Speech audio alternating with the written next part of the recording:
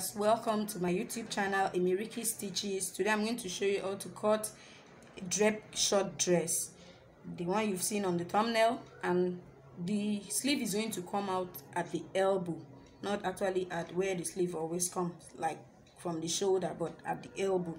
So we're going to use a chiffon flowered material, as you can see.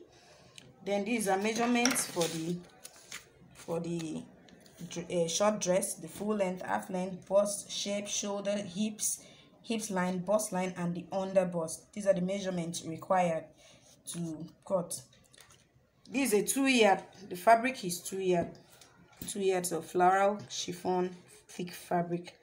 That's it. We are going to first of all start by folding it into two. We fold it into two equal parts. Make sure the edges are equal. Into two equal parts. Then you fold it again into four.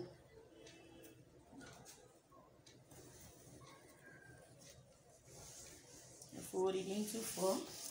But this time, before, you won't make it equal, depending on the material is now folded into four equal parts, as you can see, and you place it on the table.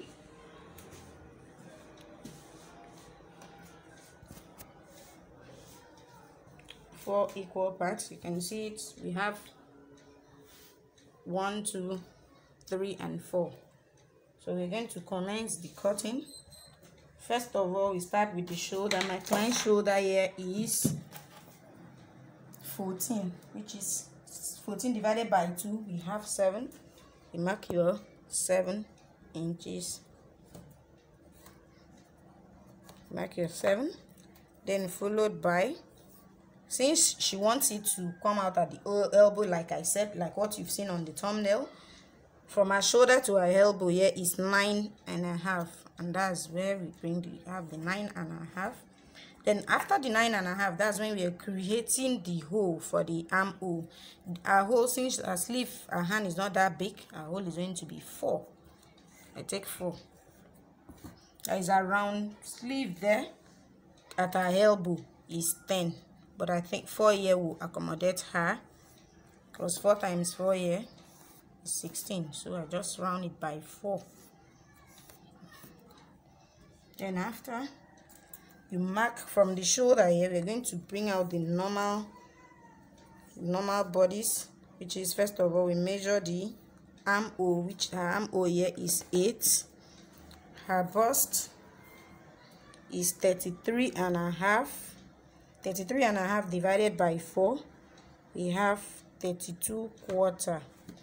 You still add your additional 2 inches allowance. And our half length is 15. We now have our hips line. From our shoulder to our hips is 24.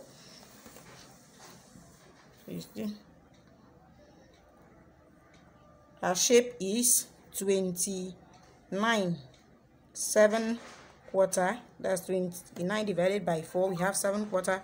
Add your 2 inches additional allowance. Mark your hips. Her hips here is 38. 38 divided by 4. We have 9.5. Then you still add your 2 inches allowance. Then you connect the lines from here. You bring out the armhole. Connect the lines. You take it to the hips. Then you pencil the down, the M here. After drawing this out, connecting this, don't forget we're dealing on drap. You now connect the line of the drap, because where we want for the line to stop at the hips line, connect the drap line. That's from here, from where you have this sleeve here. You add 2 inches allowance, 2 inches extra allowance. Then you connect the line of your drap, connect it to your hips. Then remember, she doesn't want it pencil, still take it down.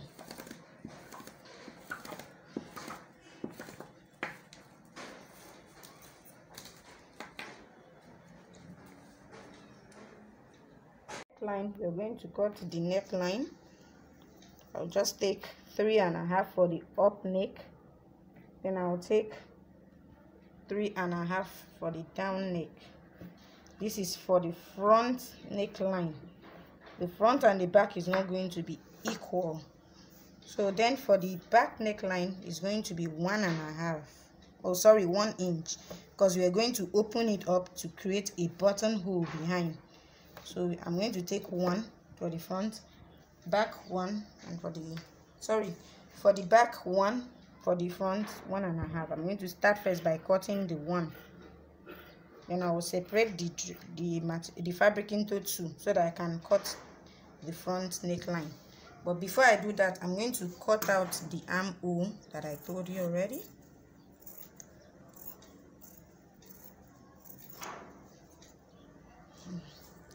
And I'll cut the bodies. I'll start from the down.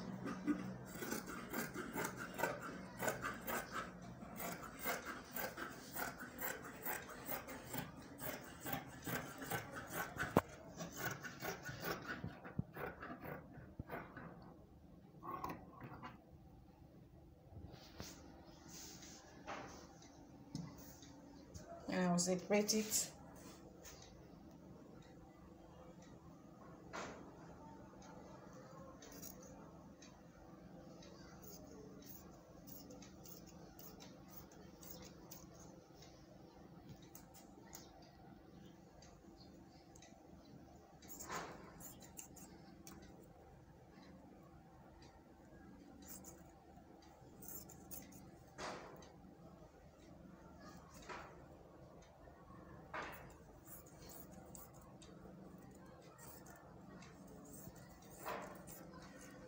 Separate the back bodies from the front bodies, so you can bring out the neckline for the front.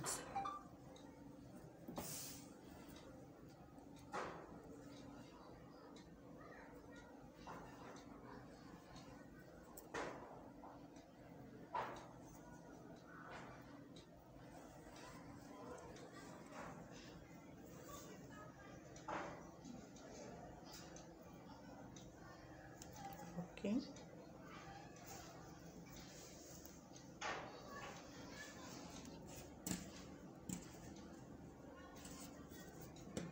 We check very well. You can still see the mark part.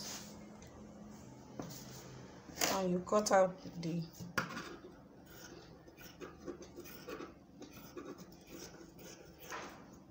that's for the front bodies. Then you open up the back bodies, the neckline, the back. That's where you create your buttonhole.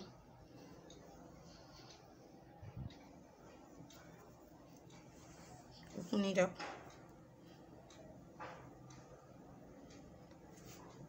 And you can put a short zip behind. You can also create your buttonhole, and you extend this by 4 inches.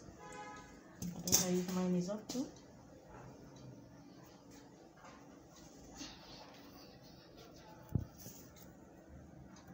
It's 3.5. It depends.